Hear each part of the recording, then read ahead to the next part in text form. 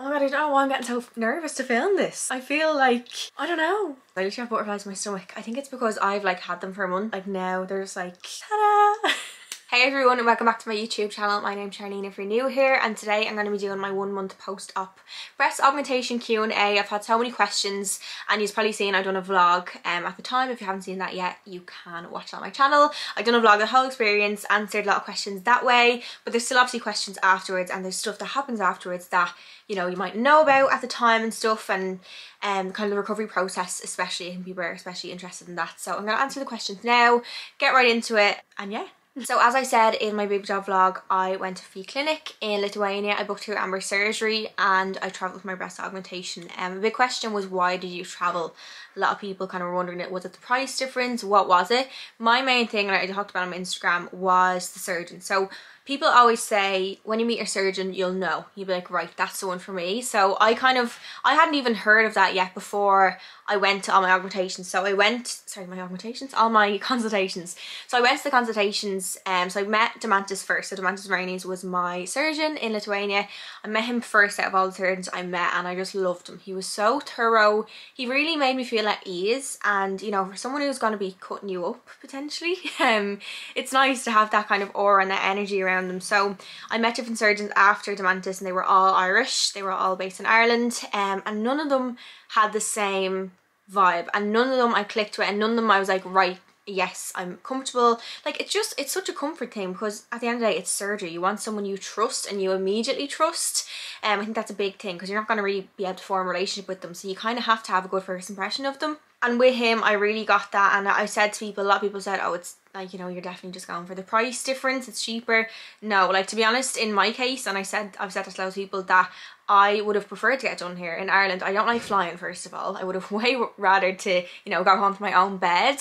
I would have preferred Ireland, but that is a surgeon that I chose, like that I felt the best with, and that's why I went to Lithuania. I would have paid triple the price for him. He was amazing, like so thorough with everything, and just put you at ease, answered every question you had so much time for you. And when it comes to a surgery, that is what you want. I wish that I clicked with a surgeon as much as I clicked with him in Ireland, but I just didn't. You will know, your gut will tell you. When they say, when you know, they mean it. Like, that is true. So someone asked what made me choose that clinic, and that's exactly what it was. I'd also gotten a few recommendations of girls I know that went there and had amazing experiences. People think, oh, abroad it's cheaper, it must be bad. Like, that's not the case. Why did you go under the muscle rather than over? So my surgeon told me that under the muscle, it's obviously a longer recovery time, it's more painful. They're cutting open your muscle and sliding the, no, is it?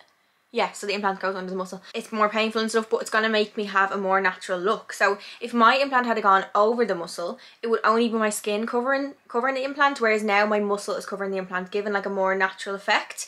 Whereas I don't have much skin here. Like, I have very, very little. Basically, I don't have enough. So I think that, well, and he said as well, he was like, your implant's going to be really visible. It will look quite, not fake, yeah, it will look quite fake looking basically.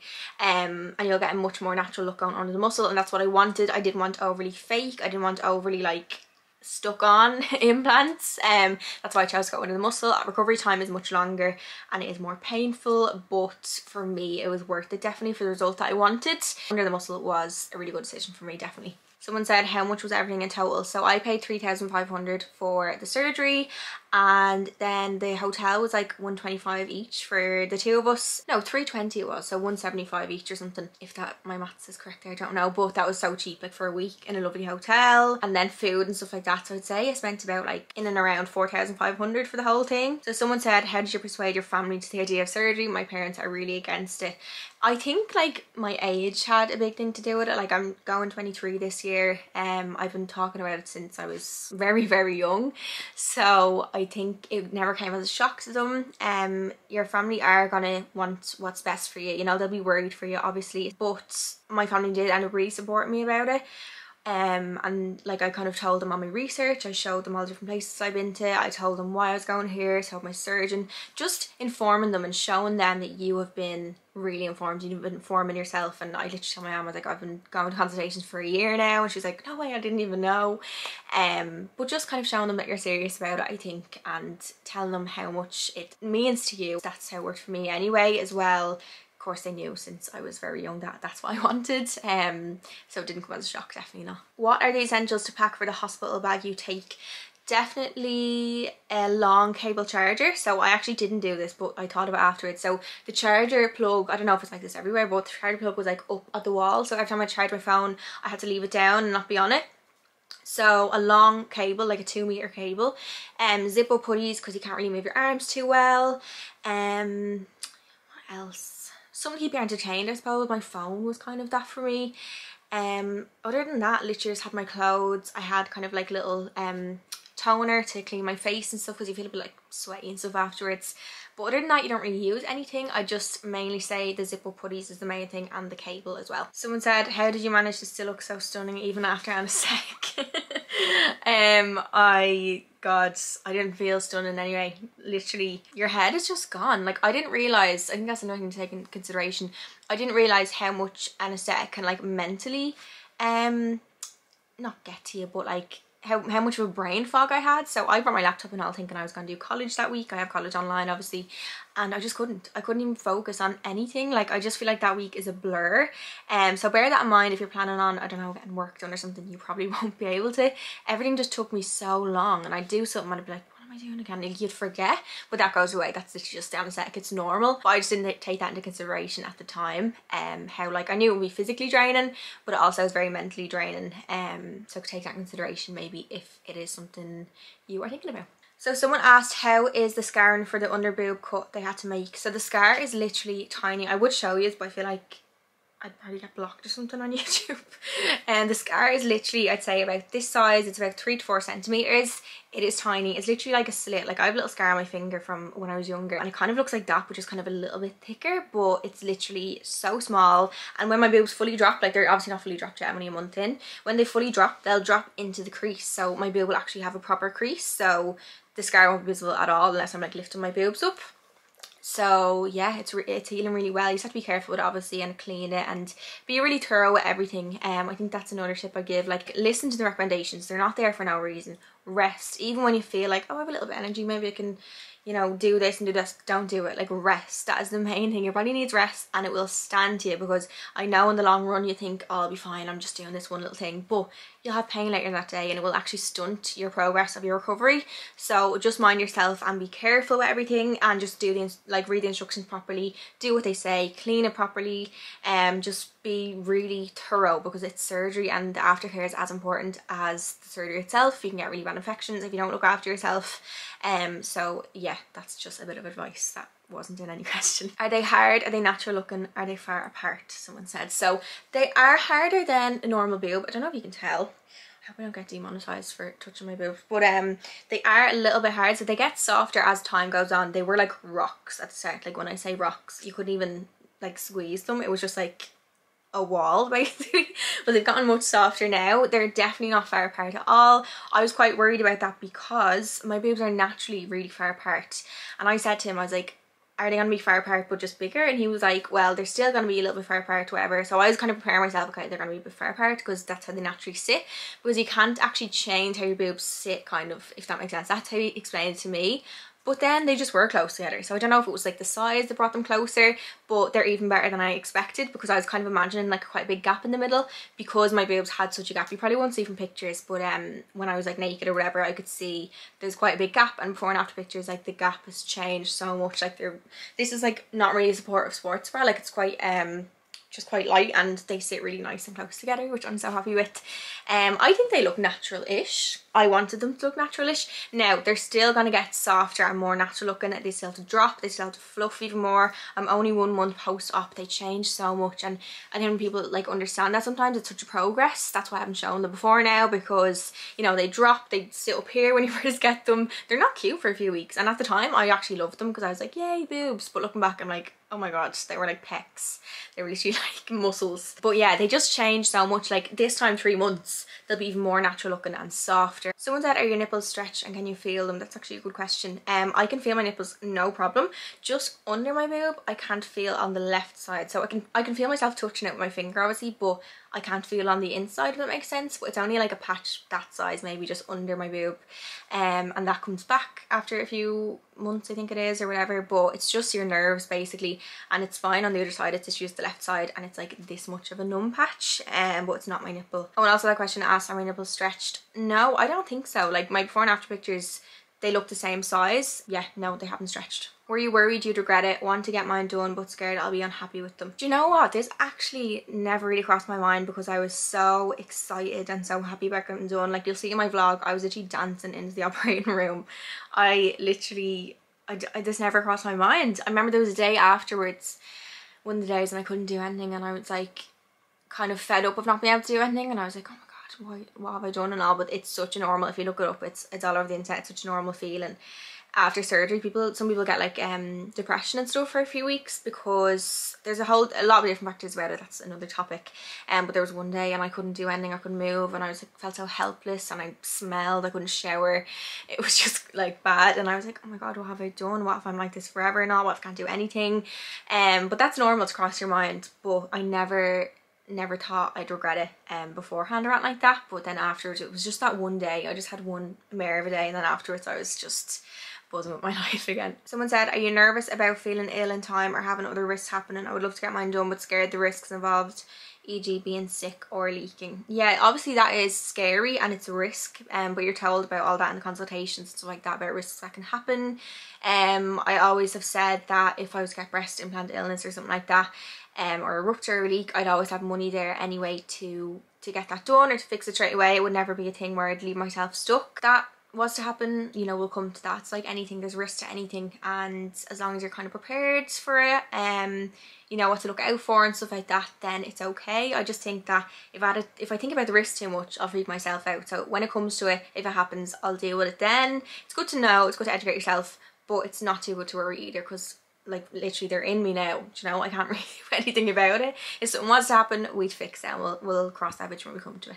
So I decided on my size by all the different consultations I went to were telling me in and around basically 300cc to 350cc. So I was kind of stuck in between them, and then you basically get to try them on. So you wear a sports bra like this in the room, and they put in chicken fillet spacing to give you an idea.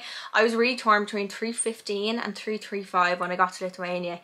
And I was sending pictures, I didn't know what to do. I put on my Instagram as a poll and I didn't know what to do, and everyone that had gotten boob jobs was saying, oh my god, go for the bigger one, you'll regret it and stuff like that. But I knew in my gut, I was like, but I never wanted big boobs. I just wanted boobs. I just wanted them to be there. And I thought that 315 looked nicer on me, which is what I have now. In my head, I was like, no, that my gut feeling's telling me that. So I was like, I'm not going to go with what other people are saying. I'm not just going to pick a size because I think I might regret not picking that size. Do you know what I mean? So I just think going with your gut is good for stuff like that. I know you can regret it, and there's boob greed, it's called. So you'll always kind of want more. It's like lip fillers. You know, when they get swollen, you're like, oh my god, I want that swollen lip back. But when your gut's telling you a size and other people are saying no, go bigger, like I was like, no, I'm gonna go with my opinion, what I think. Being a really indecisive person I am sometimes, doesn't help, but my gut was telling me that, and I was like, no, I'm really happy with that, and I'm so happy I went with 315. So someone asked, how much time off would you need from work in total? If I was working at the moment, I'm off because of COVID. I would say I would have been okay to go back after 2 weeks with no strenuous work. You can't lift anything over 3 kilograms, I think, for a good while. I don't actually know exactly how long, but I've just been being careful. I'm not going to do it for as long as I can. For like non-strenuous work, I would say 2 weeks, but that's me personally. So yeah, it just kind of depends on how quickly you're bouncing back and stuff like that. I think over the muscle, the recovery time, like I said, is much quicker. You can probably go back sooner than 2 weeks. But for me personally, 2 weeks, definitely I wouldn't have felt comfortable going back before then. The anaesthetic still in your system, you're very tired, you're meant to be resting. I literally was glued to the bed for 2 weeks. Even when I felt like I could get up and do everything, I was like, no, I need to rest, I need to take this time and actually mind myself. Someone asked, did I get any judgment from Dano, my family or my friends? No, everyone's really supportive of it. Of course, people were like, you don't need it, like don't get it done and all. But it was such a personal decision for me. I literally done it for myself. There was no one who could have stopped me getting it done. There was no one who could turn me off the idea, as much as they tried. But no, in the end they were really supportive, and they were great. Washing my hair and all when I couldn't wash it myself. But yeah, they were really supportive, which was nice because I know not everyone would get something like that. So it was really nice. Someone asked, is there a payment plan available? I don't think so. I'm actually not sure. So you pay a deposit and then you pay the full amount when you're there. I don't think there's a payment plan, not for the clinic I went to. There might be for ones in Ireland, but I'm just not sure in general. A few people asked about, you know, flights and stuff like that and what it was like. We personally didn't get stopped going abroad, but I know some people did, and some people got big fines. We didn't get stopped. We had a letter to say basically that we're getting surgery over there, and that if we did get stopped, hopefully we wouldn't get fined. But I know some people got fined regardless, so just obviously keep that in mind as well. Someone said, do we have a translator? No, everyone spoke perfect English over there, like better English than I can even speak, and they are just the nicest people ever. Like, we were actually sad leaving the clinic, it was that nice. Genuinely, I would be so confident in recommending it.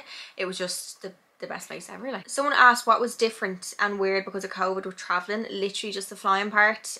Over there, the only thing is that you have to wear the mask obviously in the clinic and stuff like that, but other than that it was pretty like normal, because I feel like hospitals are always really clean anyway, so it didn't feel really different.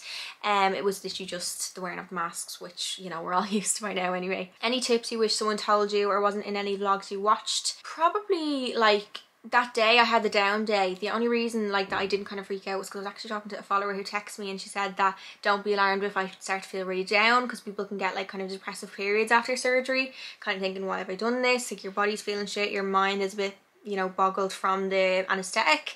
And the fact she told me that then that day, that one day that I did feel shit, I was like, okay, no, this is normal. It's normal to even question your decision. It's completely normal to do that. So probably that it can be a kind of lonely time as well. Like, at Eastside Alley we kind of got done together, but I can imagine that if you're getting it done by yourself, it would be kind of like lonely to go through afterwards. And you know, you don't feel your best, you can't shower properly, you can't wash your hair yourself, you feel kind of helpless. So just keep that in mind, because I didn't really think about that beforehand, but I had a really good support system and stuff like that. But I can imagine if you're doing it by yourself, like surgery by yourself and stuff like that, it will be quite a lonely experience. So yeah, just bear that in mind. Just look after your mental health as well as your physical health.